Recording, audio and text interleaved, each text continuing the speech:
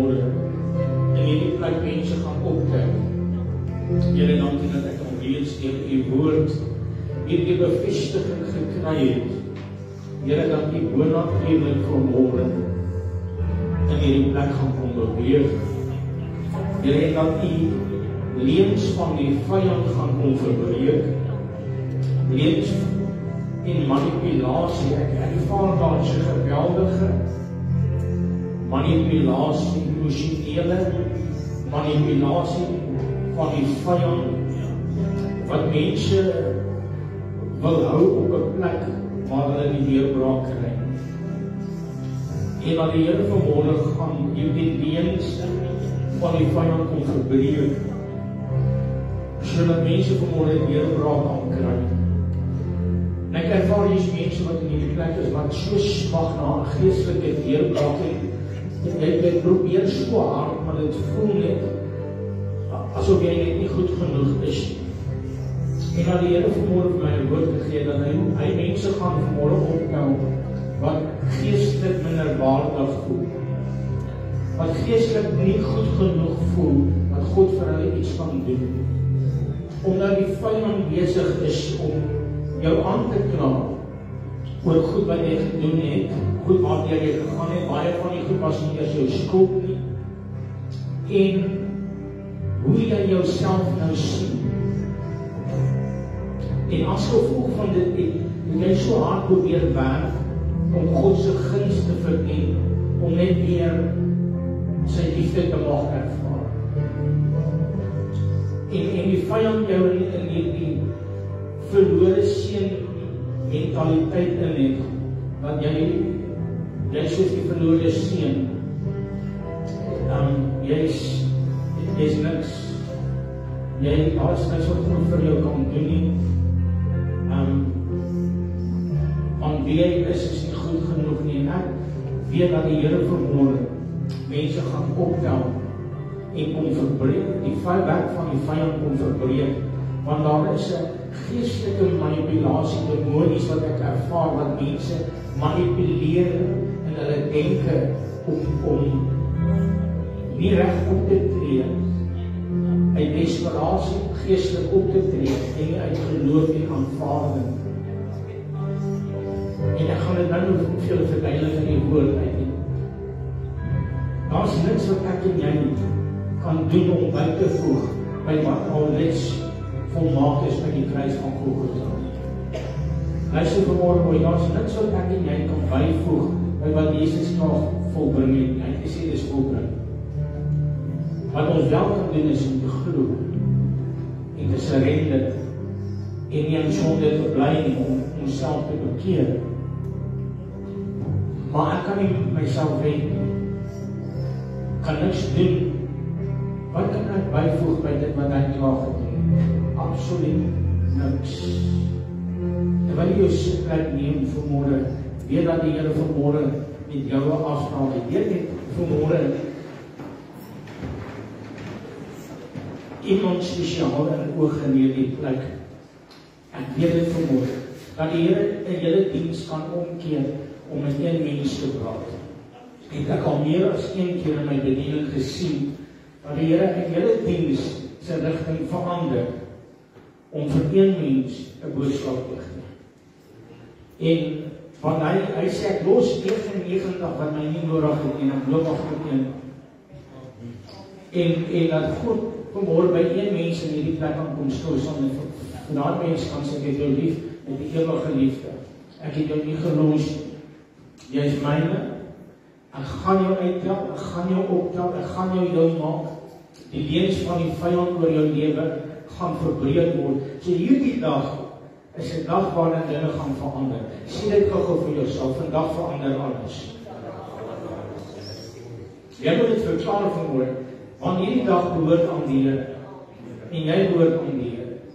En wanneer jy glo dat hierdie dag alreeds aan God behoort het en hy het alles vir my en jou gegee sodat ek en jy in hierdie dag oorwinning kan leef.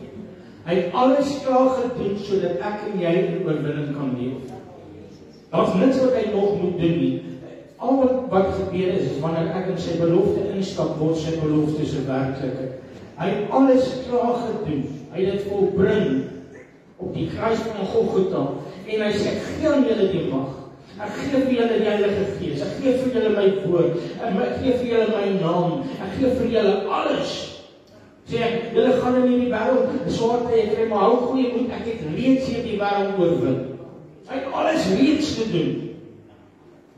En ek en jy moet vanmôre verstaan dat die vyand wil nie hê dat ek in vryheid moet beweeg. Hy wil nie hê dat ek in verlossing moet beweeg. Hy wil nie hê dat ek in oorwinning moet leef. Hy wil nie hê dat ek in eenvoud, my ma het dit gesê, hy sê someday some stupid fool will come along and he will believe God and he will turn this world upside down. Eendag gaan een ouetjie kom wat voel hy is 'n niks nie. Stupid fool. Ouetjie wat nie kennis het. Hy dalk nie woordkennis nie. Hy is dalk nie die slimste nie. Hy is dalk nie die sterkste nie. Maar hy glo dat God is wie hy sê hy is en hy vat God se woord vir die waarheid en hy draai hierdie wêreld onderste boot vir die koninkryk van die hemele, want hy glo dat God is wie hy sê hy is en God kan doen wat hy gesê het hy kan doen. En ek wil saam met jou lees uit Jesaja hoofstuk 53 vanaf vers 3 tot en met vers 9. En daarna wil ek na Romeine hoofstuk 5 vers 6 toe gaan. Jesaja 53 vanaf vers 3 tot en met vers 9. En hy praat hier oor die kruisiging van Jesus Christus. Hy sê hy was verag en deur die mense verlaat, 'n man van smarte en bekend met krankheid. Ja, soos een vir wie 'n mens sy gelaat verberg. Hy was verag en ons het hom nie geag nie. Nogtans het hy ons krankhede op hom geneem, ons smarte, die het hy gedra. Maar ons het hom gehou vir een wat geplaag en deur God geslaan en verdruk was.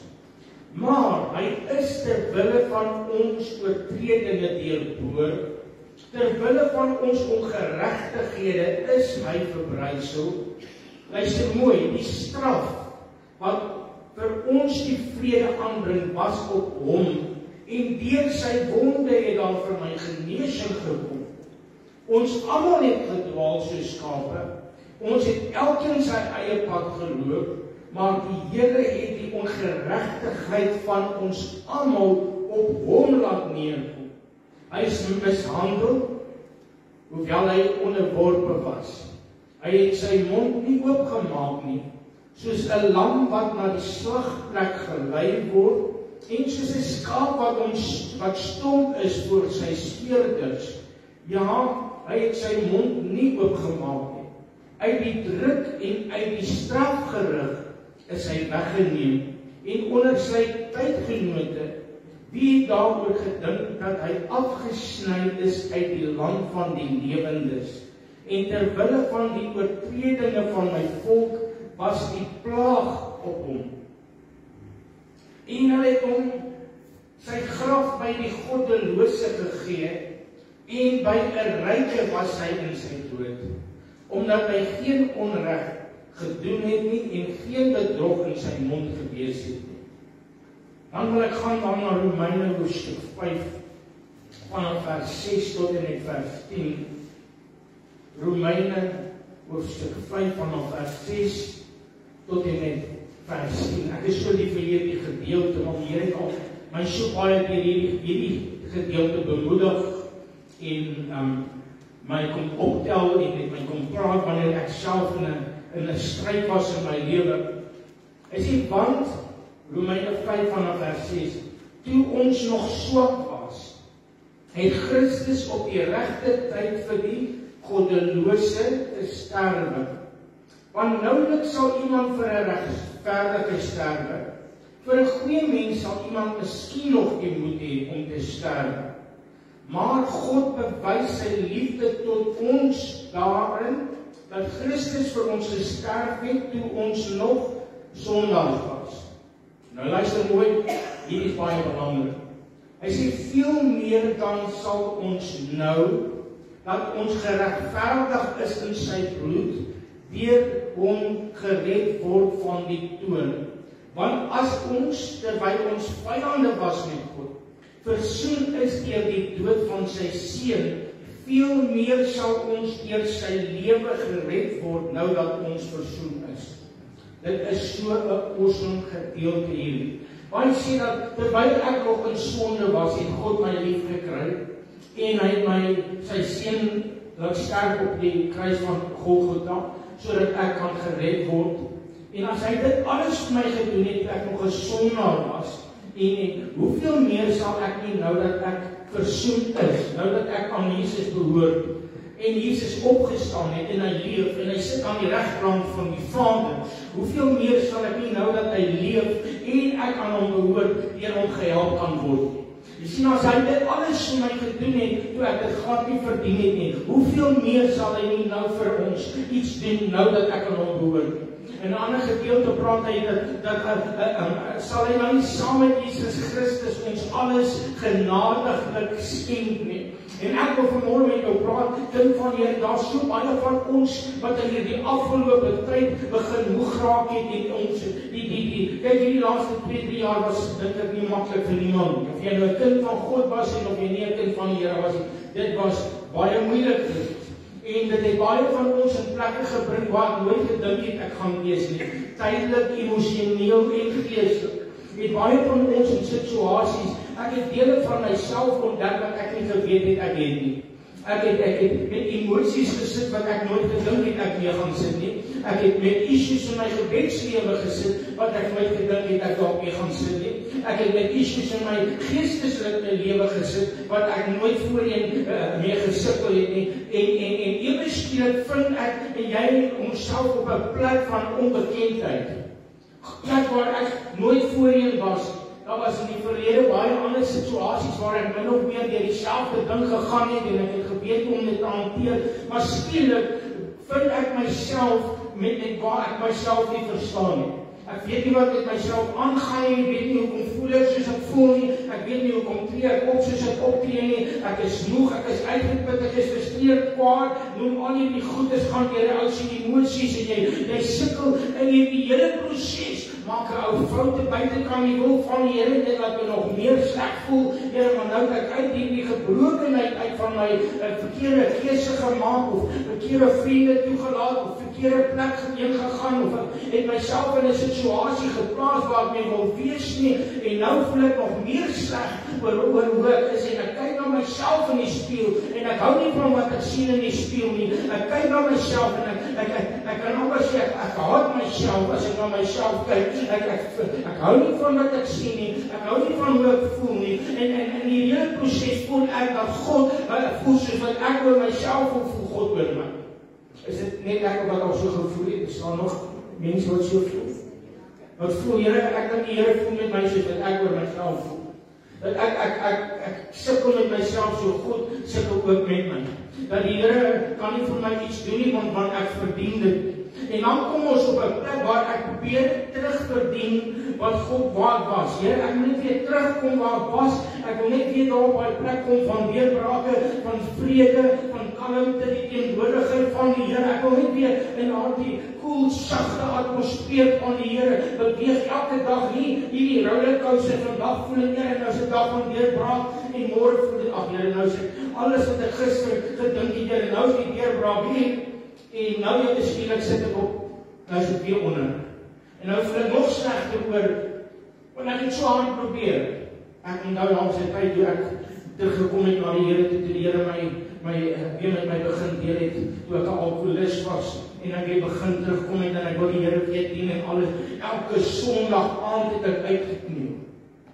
Mooie bedoelings, Here, ek wil die Here dien, Here, ek wil nie rook nie, Here, ek wil nie dit doen nie, ek wil nie dit doen nie. En dan besluit ek aan myself, Here, hierdie week gaan ek nie rook, hierdie week gaan ek nie kwaad doen, hierdie week gaan ek maandagoggend 10:00. Dan plak jy daai sigarette wat jy gepreek het met selfe tyd aan mekaar. En dan rook jy maar weer. En dan voel jy so sleg, want dan jy sit met hierdie aanklag, en jy voel vuil, jy wil vir 4 dae nie gaan bid nie, want jy voel net dat die Here is kwaad vir jou, en die Here wil gaan jou slaan. Ja, en kyk, luister, God is 'n verterende vuur. Woord van die Here sê, vreeslik is dit om te val in die hande van die lewende God. Die sonde is my baie mooi. God se liefde is nie 'n goedkeuring dat ek kan aanhou sonde. God se liefde en sy genade is nie daar sodat ek kan leef soos wat hy wil nie. Maar baie van ons, wil ek amper sê, is in 'n stryd. Ek praat vanmôre met geredde mense wat deur 'n storm gaan, 'n geestelike en emosionele storm, wat jouself bevind in plekke en jy weet nie om daar uit te kom nie, en uit daai gebrokenheid uit maak jy besluite wat nie altyd die beste besluite is. En agterna dan dink jy, ek wou nie dit gedoen het nie, maar ek het nie geweet om hierdie situasie anders te hanteer nie. En dit is asof jy op hierdie rollercoaster of hierdie sneeubal is, en dit is nie besig om net dieper en dieper en groter te word, en jy is op pad op distraksie. En ek onthou, ek het hoeveel sonde aan het ek so uitgedeel en dan probeer ek, en ek probeer. En ek voel te skuldig om met die Here te praat, en die Here begin met my iets te deel in daardie tyd, want ek het so hard probeer dat God my moet red, dat ek self ontslae raak van alles. Dat ek nie weer by die Here kan kom, want ek moet hierdie goed los, ek moet daai goed los, ek moet daai goed los. En die Here begin met my praat, hy sê, nou, jy kan nie jouself red nie. Jy kan na my toe kom, ek kan jou red. Ek sê potte bakker. Jy kan submit, en jy kan surrender. Maar die aanklag het verhoed dat ek 'n verhouding kon hê met die Here. Luister baie mooi. Die feit dat ek, of die vyand my aangekla het, omdat die Bybel sê, dat die duiwel is die aanklaer van die broeders, en hy kla ons aan dag en nag voor die Vader. Maar as 'n ander ding is jou eie gewete, jou aanklaan is jou gewete, en die vyand saam is, dan is dit nog net reg. Dan is dit baie moeilik. Maar die Here gee vir my vrymoedigheid in daardie tyd om met hom 'n verhouding te mag hê, al was het ek nog goed gehad dat nie uitgesorteer was. En al het ek nog gerook, leer die Here my dat ek met hom mag praat. Omdat ek besef het, hy is die enigste een wat my kon help. Ek het alles geprobeer. Die chappies wat jy koud, dit het nie gewerk nie. Die Nicorette plakkertjies, dit het my laat uitslaan, net so hoor. Ek het niks wou werk nie. Al my pogings het nie gewerk nie. Een Sondag aand, maar in 6 maande se tyd leer die Here my, begin met my te praat. Sonder dat jy skuldig voel, maar wetend dat dit wat daar is nie nou wees, maar net God kan my help. En ek begin 'n verhouding te bou met die Here in vrymoedigheid en ek begin woord te vat.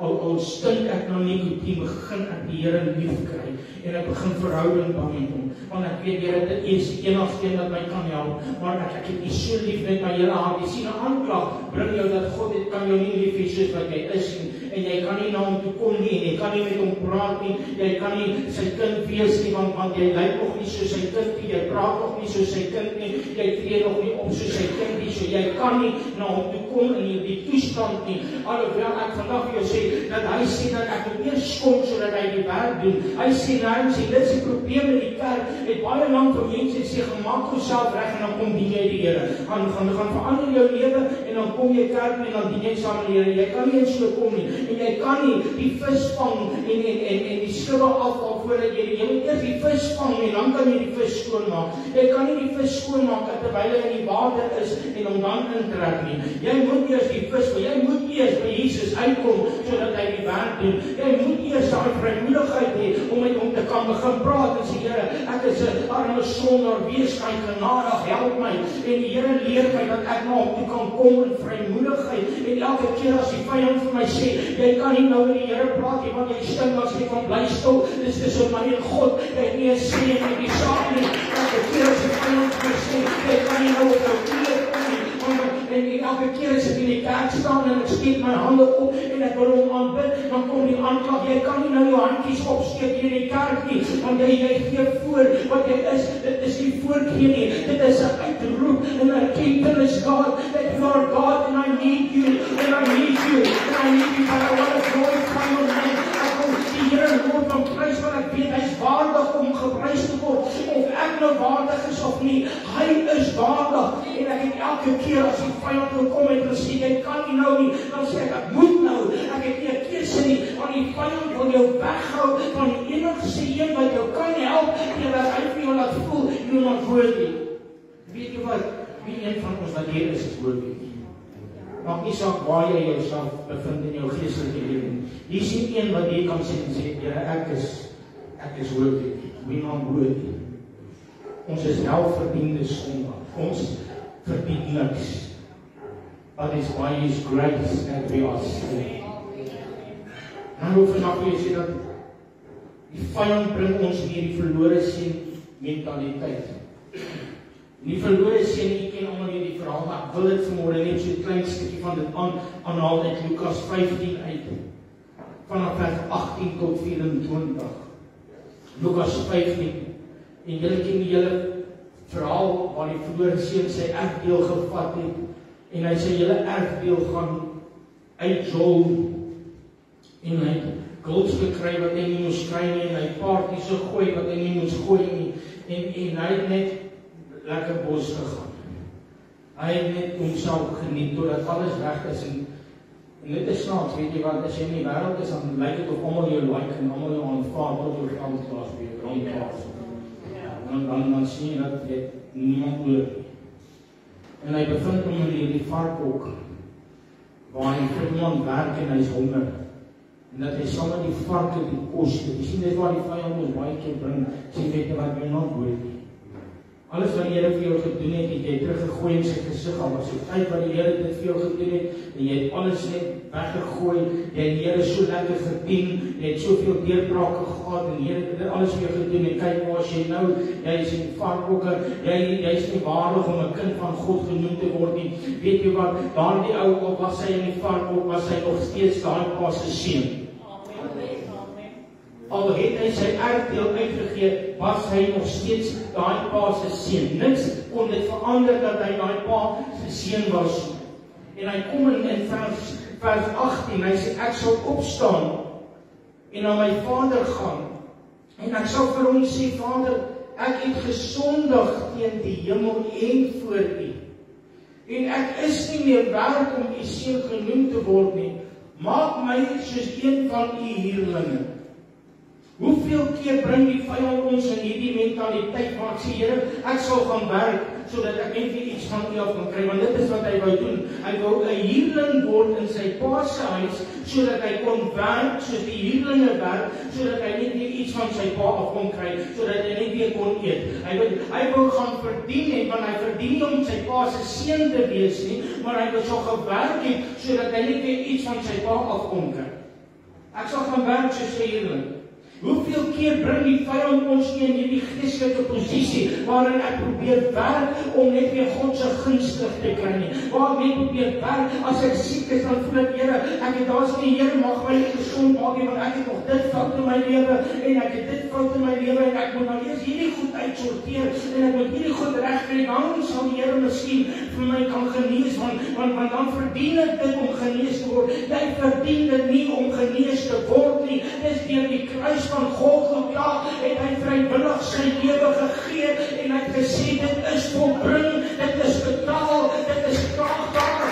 Elke wat kom, hy presies is klaar betaal, hy jou redding is klaar betaal, jou verlossing is klaar betaal, hy het alles op hom geneem, eens en vir altyd. Die kruis van Golgotha is nie 'n failure gewees nie, dit was 'n sukses gewees en dit is 'n sukses tot vandag toe, want hy red nog steeds siele, hy bring nog steeds die verlore skape huis toe, hy tel nog steeds hulle op wat vermoeid en belas is, hy het nie verander nie, hy is gister, vandag tot in alle ewigheid dieselfde, en hy is in staat om jou op te tel. Maar ek en jy met ons mentaliteit verander vanmôre. Hy sê, en toe hy nog van ver af was, het sy vader hom gesien, en innig jammer vir hom gevoel, en gehardloop, en hom omhels, en hom hartlik gesoen. Weet die ou stink na die vark, ek weet nie, die al gerei, die ouens wat die varkkos gaan haal, hulle met die bakkie voor jy, die hom op agter. Jy vat diep asem, om verby hulle te kom, soek 'n verskoning om hulle net te oortuig. Daai reuk is erg, dit ruik nie lekker nie. Die ou na die varkkos goed geruik het, gestink. Weet wat so awesome, pas hy pas nie, hoor nie van wat net is hierdie oukie. Kry hom net weer skoon en dan kom jy sodat ek my 'n bietjie gesels. Hy van ons sal dalk so word. Kry net jouself skoon en goed, jy kom praat met my as jy so is. En as jy daar kom sit jy, laat ons bietjie hierdie ding uitpraat. Maar hy sê sy vader het hom innig jammer gekry. En hy het gehardloop na sy kind toe. En hy het hom omhels. En hy het hom hartlik gesoen. Op hy stink alles. Het hy nie na die stink gekyk nie, hy het na sy kind gekyk. Het hy nie na die failure, nou die stink was die bewys van die failure. Die reuk wat aan hom gekleef was die bewys dat ek misluk het en ek gefaal het. En sy vader kyk nie vir 'n oomblik na die failure nie, hy kyk na sy seun en hy sien sy seun raak. Is dit nie amazing? Sy pa kon sien, hy stink en hy's vuil en hy het alles verloor, hy die failure het geryk aan hom. En sy pa kyk verby dit en hy sien nie die failure nie, hy sien sy seun. En hy soen hom hartlik.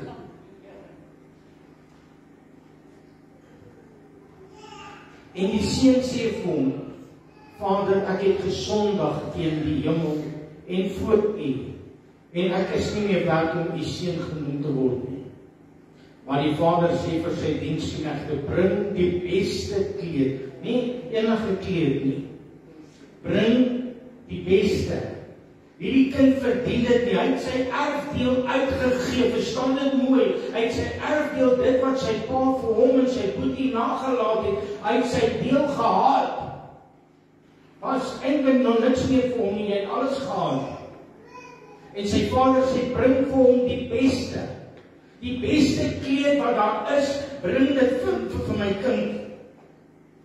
en trek hom dit aan, en gee 'n ring in sy hand, en skoene aan sy voete, en bring die vetgemaakte kalf en slag dit, en laat ons eet en vrolik wees, want hierdie seun van my was dood, en ek het weer lewendig geword. Hy was verlore en is gevind, en hulle het dit begin vrolik word. Die woord van Here sê, daar is blydskap in die hemele vir elke siel wat tot bekering kom, en die Here staan vanmôre met blydskap, en hy kyk na jou, en die vyand sê vir jou, kyk na jou failure, en God sê, ek sien nie jou failure raak nie, ek sien jou raak, ek wil jou vanmôre opdaag, ek wil jou heel maak, ek wil hê dat jy moet vanmôre weet, dat dit maak nie saak of jy na failure stink nie, ek wil hê jy moet my liefde ervaar, want die vyand wou nie gehad het, en moes God se liefde ervaar, terwyl jy na die failure stink nie, en jy het die vrymoedigheid gehad, dat God jou vanmôre kan druk, en jou kan soen, en jou kan vashou nie, en jy het so gesmag na die teenwoordigheid van die Here, want die vyand het vanmôre jou gemanipuleer en vir jou gesê, jy is nie waardig om in God se teenwoordigheid in te kom nie, jy moet eers iets gaan doen, gaan bad eers jou, gaan kry eers jou rap en slaap, jy kan dit nie doen, sonder die Vader se hulp nie, hierdie seun kon nie weer iets doen, as sy pa hom nie gehelp het nie, jy kan nie vanmôre 'n skoon kleed kry nie, en nou jy gaan ergens anders dit kry, behalwe by die Vader. En hy het vir jou vanmôre iets gestoor, en ek wil vanmôre vir jou sê, dat die Here wil vanmôre mense optel in die plek, want nie mense wat vanmôre sit in 'n gat, en jy kry nie 'n deurbraak nie, en jy sukkel met hierdie goeders, en die Here vra vanmôre vir jou nie, kom surrender nie. Kom en aanvaar dat ek het jou alreeds lief gekry, 2000 jaar gelede was my liefde vir jou volmaak gewees, my liefde gaan nie nou meer word, of wat ook al nie, my liefde vir jou is volkome, volmaak, op die kruis van Golgotha is dit volmaak gewees, dit is in sy volheid, want God is liefde, hy het nie liefde nie, hy kan nie net 'n bietjie van homself gee nie, God is in sy totaliteit liefde, vanmôre verstaan ek en jy het liefde, so ons het porsies, maar God in sy hele wese is liefde, in sy volheid is sy liefde, en verstaan vanmôre dat ek sien nie liefde gee goedkeuring dat jy kan in sonde bly, of jy bly soos wat jy wil nie, maar hier is mense vanmôre in hierdie plek wat vasgevang is in 'n gees van verwerping, 'n geestelike verwerping, waar jy net voel, Here, I'm not worthy, Here, ek is net nie waardig nie, en ek smag so na 'n geestelike deurbraak, maar ek weet net nie om daarby uit te kom nie, ek smag so na genesing, en ek probeer so hard om op daai plek te kom, sodat God my dan kan genees, en die Here staan net vanmôre vir jou, sê, al wat ek wil gehad het is kan. Verstaan dat genesing is klaar jou nie. Daar is niks wat jy kan doen, behalwe om dit te vat nie. As ek nou geld in my broeksak gehad het, ek nou nie. As ek nou geld hier 10 rand gehad het, en ek sê vir Loudens, hier is vir jou 10 rand. Die Loudens bly sit. Bly daai 10 rand myne, solank as dit in my hand is. Al sê ek vir hom 10 keer, hier is vir jou 10 rand.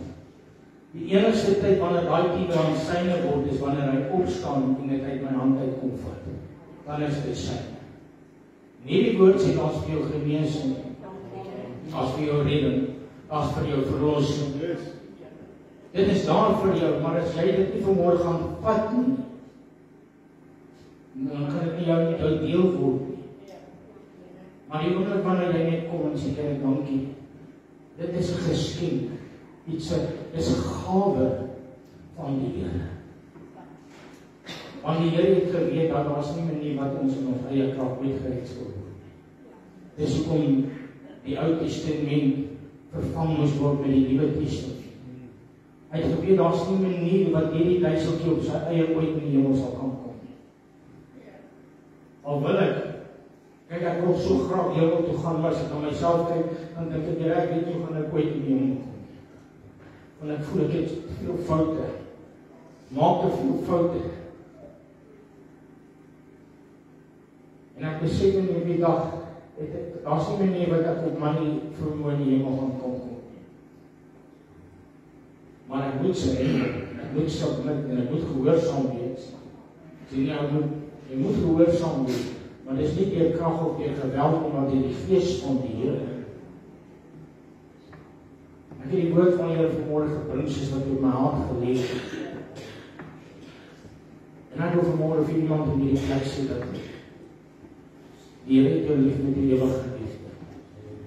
Sy liefde vir jou het nie minder geword nie. Sy liefde vir jou is volmaak. Sonder gebrek. Al hou jy nie op die stadium nog van jouself nie, of voel jy soos 'n failure, of voel jy soos hierdie verlore seun, kyk die Here in waar mense nie kan insien nie. En hy het 'n afspraak vanmôre met jou om vir jou te sê, ek is hier om jou op te tel vanmôre. Ek gaan jou vanmôre heel maak. Ek gaan jou vanmôre herstel. Ek gaan jou vanmôre nuwe klere aantrek.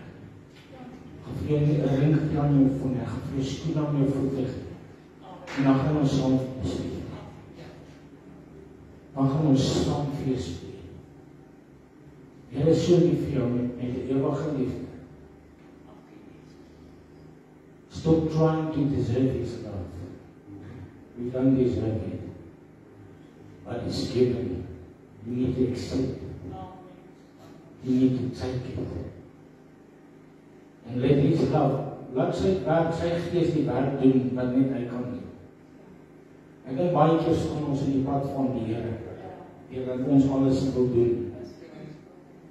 En as ek mooi gaan onthou die dag toe die Here my siel gered het, was dit vir my die lekker deel. Ek het net so aanbid en dit was net so awesome, en terwyl ek die Here aanbid, het hy besig gewees om my te verander. En dan wil ek nie meer dit doen nie, en daai dinge wil ek nie meer. Ek het nie dit eers agtergekom nie, ek agterkom, ek vloek nie meer nie, ek raak nie meer so kwaad nie, ek wil nie meer so lyk nie, ek wil nie meer so praat nie, ek weet nie wat met my aangaan nie. Ja, ek wil net in teenwoordigheid van die Here wees, ek wil net jy het nie al hierdie goeie self gedoen nie, die Gees van die Here het gekom en hy het 'n werk in jou lewe gedoen, wat jy nie self kon doen nie, want die Here het geweet, jy is nie wat jy dit kon doen. En hoe meer jy na hom gekyk het, hoe meer was jy verander. Die woord van die Here sê, ons kyk soos in 'n spieël. Maar hoe meer jy in die spieël kyk na sy beeld, hoe meer word jy verander van een heerlikheid tot 'n ander heerlikheid. The more you look at Him, the more He changes you. More time you spend in His presence, the more you are transformed into His very own image. See the word from one degree of glory to another. En hierdie stadium probeer jy eers die werk doen, sodat jy in die presence kan kom. En jy sê, nee, kom, ek wil vanmôre jou kom heel maak. Ek wil dat ons op ons voete staan, dat ons ons voete opsien maak, en net aan wat dit is, net met die Here so 'n bietjie begin praat. Ek gaan nou die Here vra om te kom bedien. Vader, ek wil in hierdie oomblik bid vir elkeen wat na hierdie livestream kyk op hierdie stadium en elkeen wat na hierdie boodskap gaan luister na die tyd. Vader, en ek bid vir elkeen en nou wat na hierdie woord luister, wat die tyd van hierdie week dit ook al mag wees. Here, dat U nou goddelike deure gaan oopmaak in elkeen se lewe. Here, ek bid vir geestelike herstel, ek bid vir geestelike oorwinning. Ek bid, Here, dat die leen van die vyand oor elkeen se lewe sal verbreek word. Here, ek bid, Here, dat U mense bekleed met 'n nuwe kleed. Ek bid, Here, dat U mense gaan optel.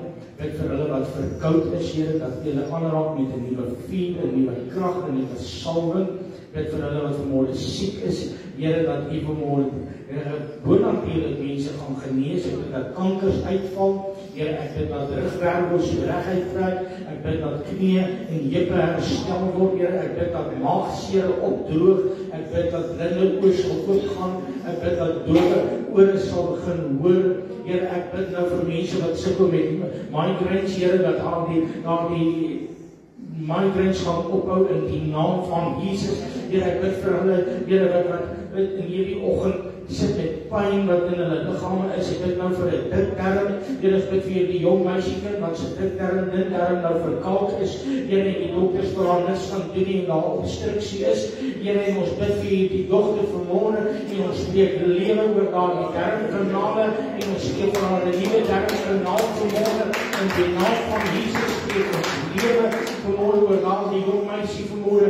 Ek eer die Here vanmôre vir 'n goddelike ingryping in elke huis. Ek bid dat daar vanmôre herstel plaasvind in huwelike. Ek bid dat daar vanmôre herstel plaasvind in verhoudings met pa en ma en ma en dogter en ma en seun en pa en dogter en pa en seun. Ek bid dat daar Lord, that there be restoration. Here, dat daar herstel plaasvind, Here. Ek bid vanmôre spesifiek vir 'n pastoor. Here, ek weet nie, U lê dit nou op my hart. Here, daar is 'n pastoor wat vanmôre wat wil opgee in die bediening.